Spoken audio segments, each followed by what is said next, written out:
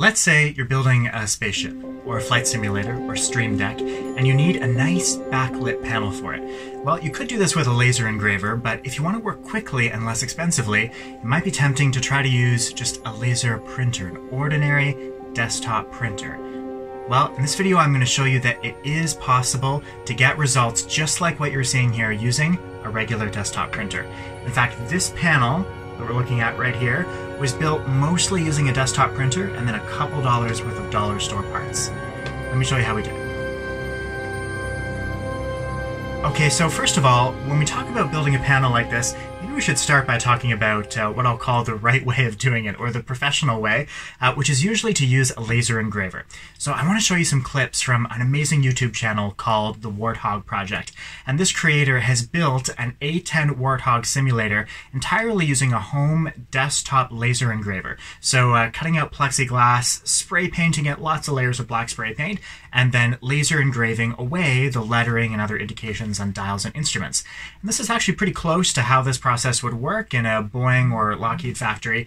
And honestly, at this point, I think that the Warthog Project guy could probably just build an A10 cockpit. That cockpit is so impressive, it's going to last forever. That's the right way to do it. But let's say that you want to get results maybe 90% as good as that, but you want to do it less expensively and more quickly, because the laser method does require an expensive laser engraver. The one used in the Warthog project is about $500 or $600 plus several $100s worth of enhancements. But also it requires a slow process of spray painting, letting the paint dry, and then engraving it away. So if you want to work quickly and less expensively, it'd be tempting to use a home printer, just a regular laser printer that you could buy at an office supply store. Now, if you try this initially, you might find that the results are not so good. And in fact, if you just output a regular CMYK document, it might look pretty good from the top. And actually, I'm going to show you the easiest way that I know of to make a panel that doesn't have to be backlit is just taking a laser printed document and putting it directly onto a piece of Foamcore. So this is just dollar store Foamcore. And it looks great. I mean, you know, you can hold it back about this far and it looks fine. There's no way to backlight this, but it looks really good. So that's a very simple way to make a good looking panel. But if you want to take it that extra level and do something that can be backlit like this, here's the plexiglass panel that I'm going to show you in this video, and it does backlight, as you can see.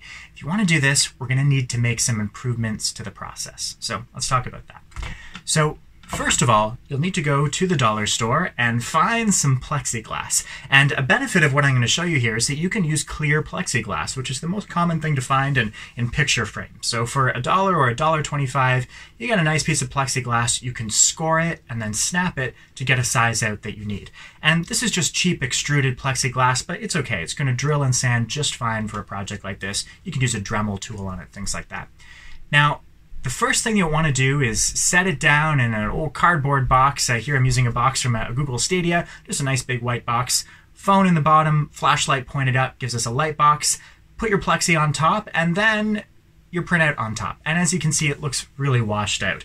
There just aren't enough molecules of toner in between the light source and your eyes in order to completely black out that black area. And in fact, if you look really closely, you might even see some lines and sort of imperfections in the printer's laser printing process, which is just not good. So how can we make this better? Well, first of all, number one, we need to use better paper. So find some 28-pound or 32-pound paper just from an office supply store, and actually at a copy center, they might even just sell you a couple of sheets of this for less than $1, a couple of cents. Now, the next thing that we're going to want to do is turn up the black portion of the design, so the bottom layer, if you're working in something like Photoshop, to 100% CMYK black. So 100% cyan, 100% magenta, 100% yellow, 100% black. And this is not something you would ordinarily do in a commercial printing process. Actually, you can get a better looking rich black by using different combinations than that. But here, we're just trying to get the printer to put every bit of toner that we can onto the page. So 100% CMYK black, and then try printing that.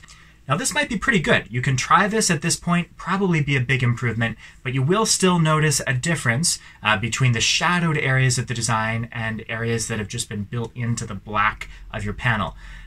There's still further that we can go with this. And in fact, if we want to go one level deeper, we're literally going to need another level, another layer on the design. And the only way that we've got left to do that is to print on the other side of the paper. And this is what's going to get you that deep, rich black. So if you look at the panel here, on the front, you can see that I've printed some color. You know, as you turn this dial around, it's pointing at regions of different color. But on the back, it's all black and white. You can think of this basically just as a mask. You know, the black area is preventing light from getting through, and the white area is allowing white to get through to the front, either just because that's white in the design, or because we wanted to see some color there. So this is what we need to do now. We need to print this back part, and this is difficult to do. The printer you're going to be using in a home or office was never meant to do really precise duplex printing like this. There are no registration marks, so you're just going to have to do it by trial and error.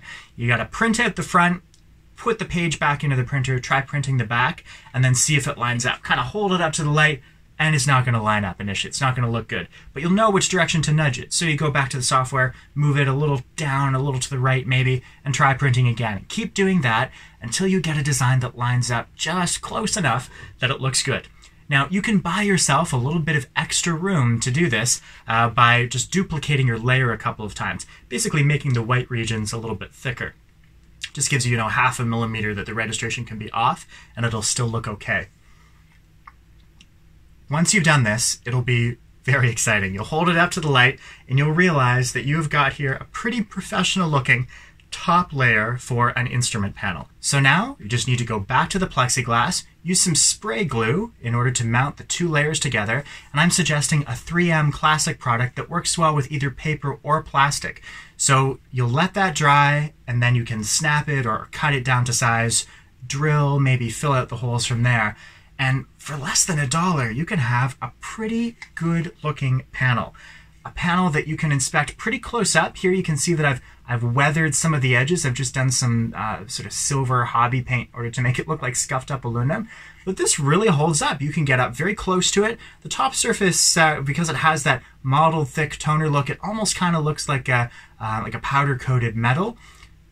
Really convincing. Now, not quite as convincing as a laser completed project. It's kind of a sheen to this that it'd be hard to get rid of. You could try a top coat, a spray satin on top of it or something, but still pretty good and really, really easy to do. You can be done this project in under half an hour. And you may have noticed earlier that I was actually designing the panel in PowerPoint, so you don't need fancy software to do this.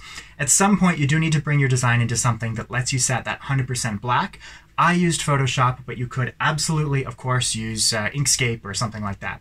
Now, one note, remember when you're doing your mask that you're going to need to invert and make completely white your design. You need to horizontally flip it and then drag the levels such that any color goes away. Or you can just draw another version of your design that's completely white. That'll get the mask that you need.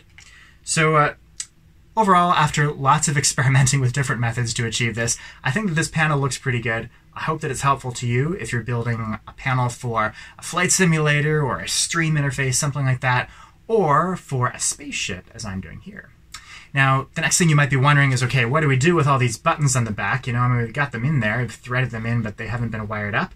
And I'll show you soon how I'm planning on doing that using an Arduino Mega, which presents some challenges, but we'll talk about that in another video.